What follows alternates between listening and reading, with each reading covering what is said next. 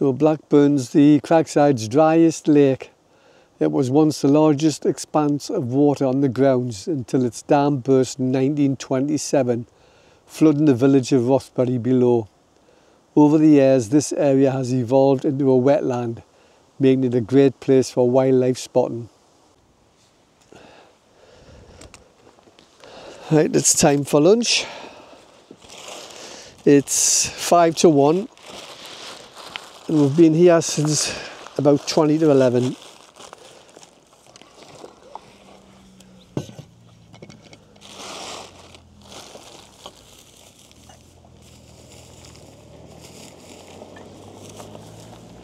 Another family pulling in. Of course, there's so many walks to do around here. They built car parks all around the estate off the carriage drive, so you can pull in numerous spots, park, have a picnic, and then go and do your walk. Little circular walks, well marked on the map. Well, this is a Geordie ham and peas pudding sandwich, and I'm going to enjoy it.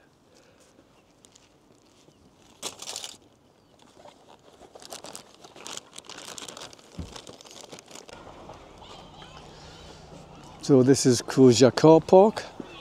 There's a kiddies play area and the cafe and toilets.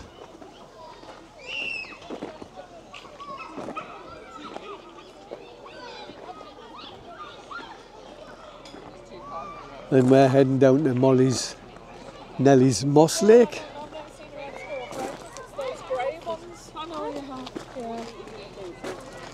See if we can spot any wildlife.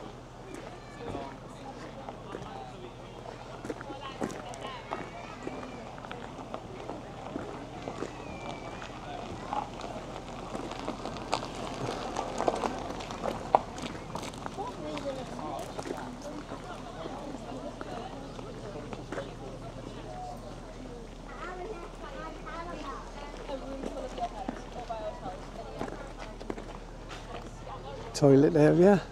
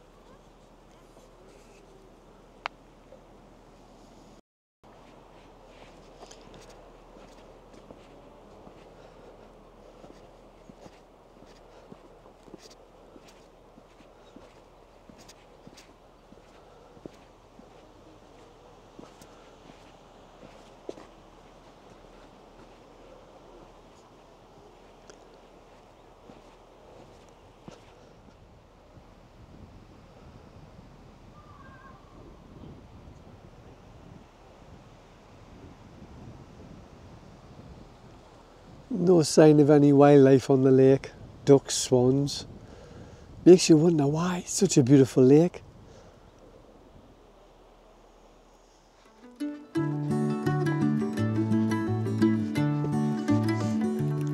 So it's the walk we're following, Nellie's Moss. Look at all these little... Let's have a look in here, see what's hiding in here.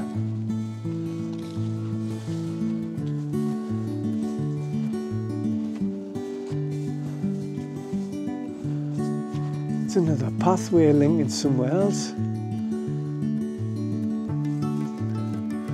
You could spend years wandering around this estate and you'd find new ways to go every time. So I think I'll be here more than once or twice a year. Of course, you do need a National Trust membership to visit here. I think I paid about £90 for the year. Of course, when you look at it, it's an adult to come in today and pay is around about £25. So say 4 visits is £100. Well, I've been here, I think this is the 4th time I've been here this year, so I've certainly got my money back. And I've been to Wallington Hall about 4 times as well. That's National Trust. So if I was paying for all the places, you know, that's probably nearer £200. So it certainly benefits to be a member of the National Trust. And there are many other places to visit. So there are 2 main places I haven't been to in the North East yet. One's Seton Delville Hall and the other's Gibbside. Whether I'll get to them this year or not, I'm not quite sure. I might get to them because the weather's starting to turn a bit now. It's getting a bit chilly, so still, if there's no snow or frost, it'd be worth it just to go and have a look at the change of season.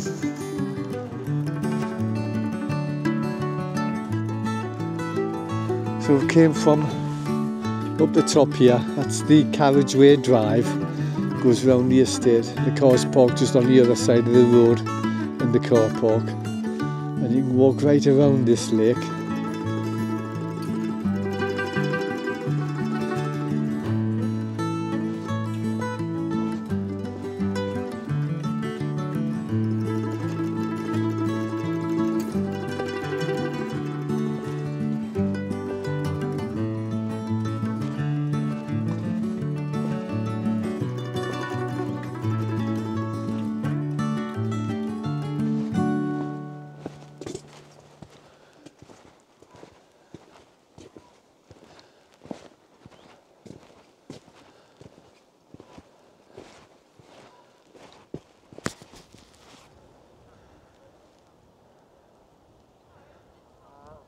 So this is the upper lake on Nelly's Moss Lakes,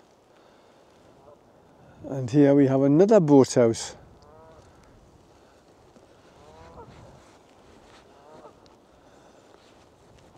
So I'm having a walk around the upper lake on Nelly Moss Lakes.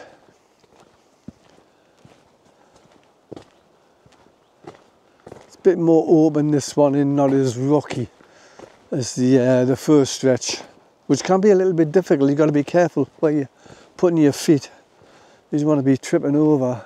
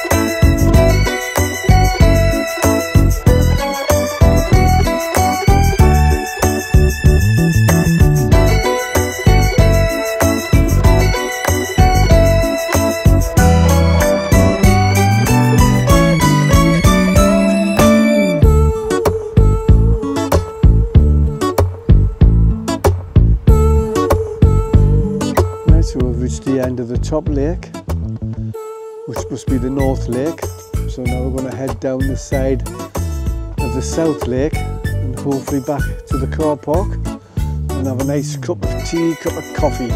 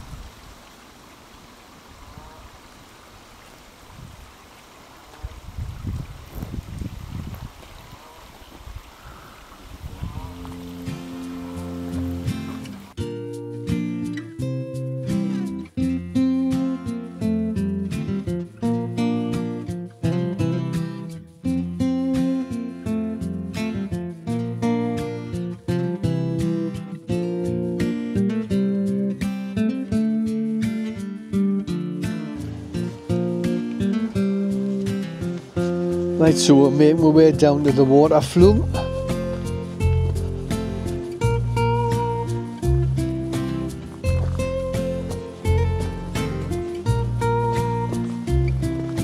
And these steep stairs.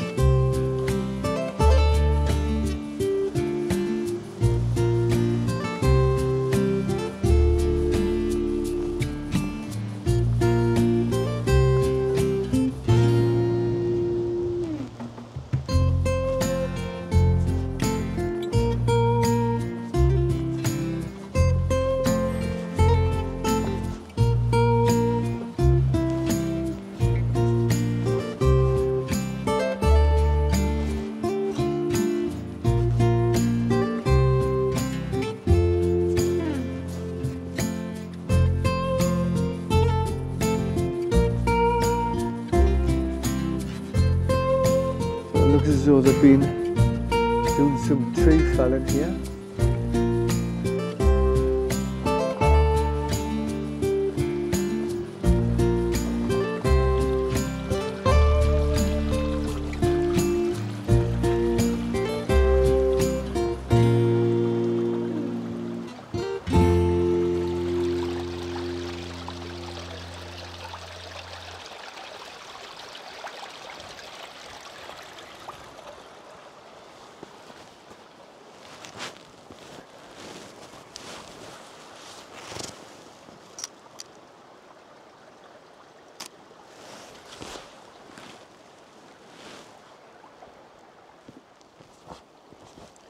Some old bolts there. Must have been something anchored here at one time.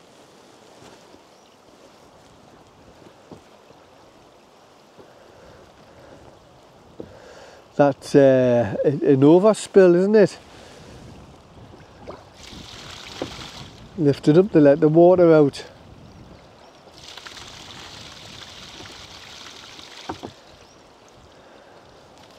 And that would flow down there.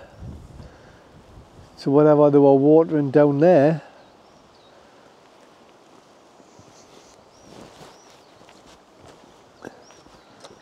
we'll follow the flume down.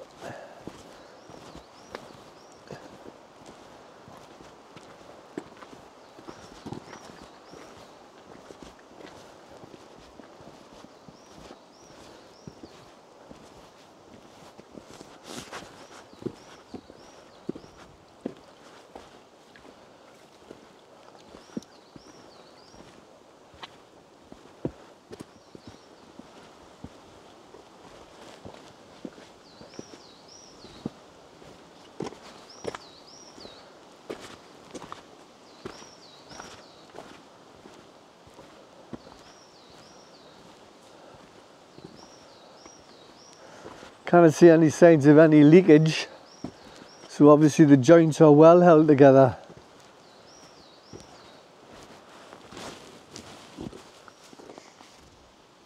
Looks like another stream down there, so maybe that's where the diversion from that water gate went to.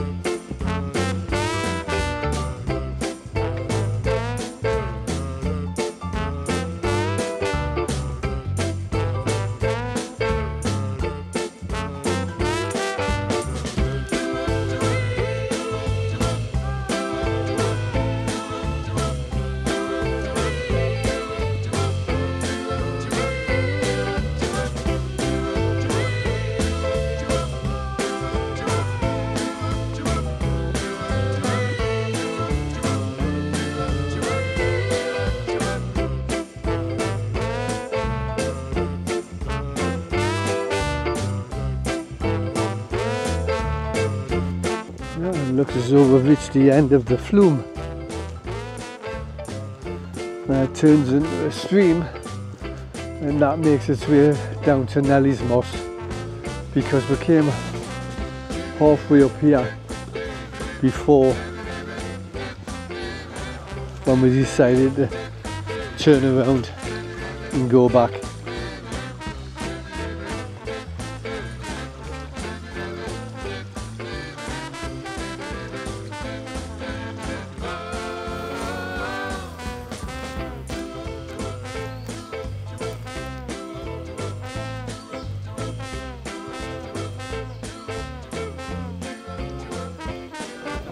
So we found this divert in the log flume on the way down, and there's a mechanism for diverting the water which my colleague Ron is going to demonstrate.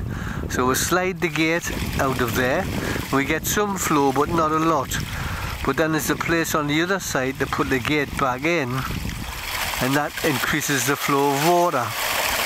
So that's how that system worked. Very simple. We'll put the gate back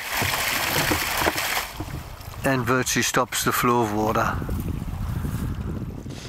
So we are now looking for the labyrinth, which is almost like a maze constructed by rhododendrons.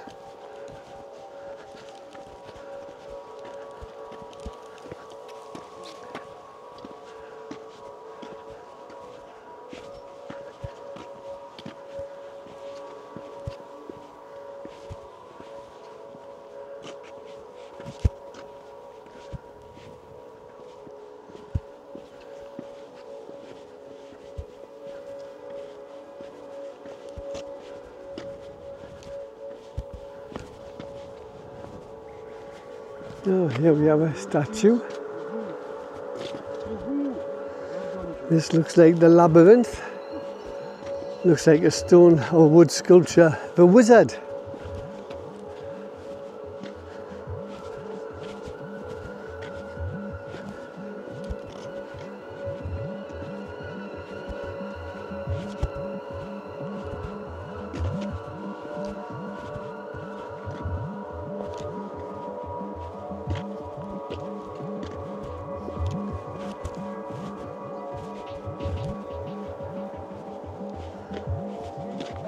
About this place.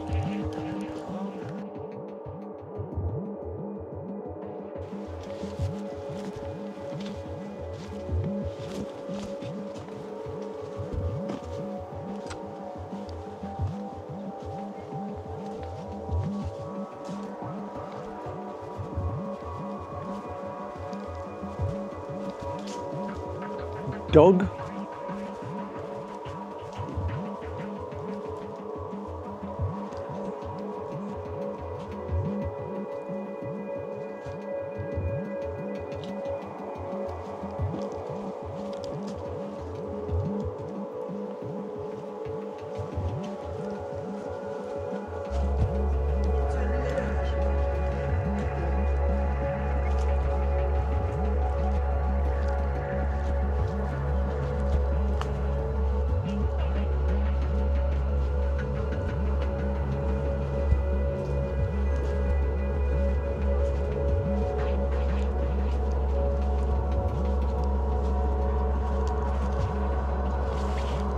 So we're in the labyrinth, which is just a maze of rhododendrons and paths. Some go to dead ends, where the statues, some go around in circles.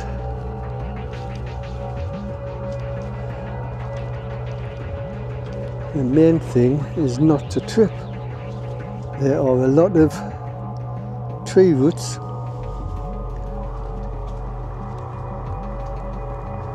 all over, and little stumps of wood sticking up from old snapped off trees.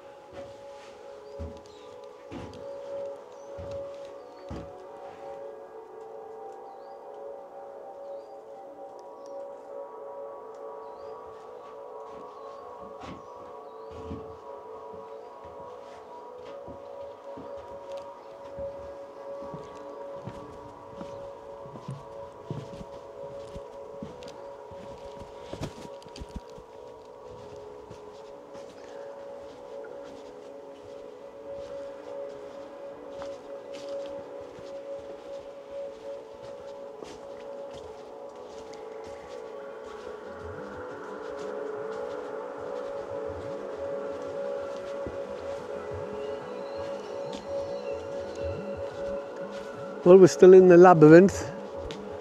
I've been following Joe's advice and we've been here about 4.5 hours. Oh, I don't want to duck through there. I'll go the long way around.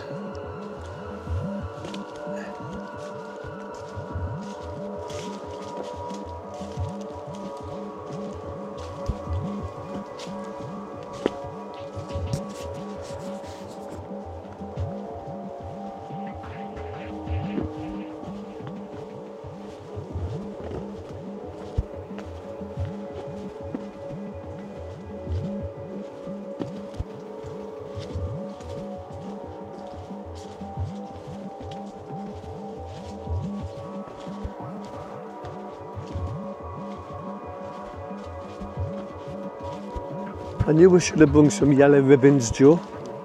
Tie on the trees. Hansel and Gretel crumbs. There's the fox, and there's the key. Fox. And we found the keyhole.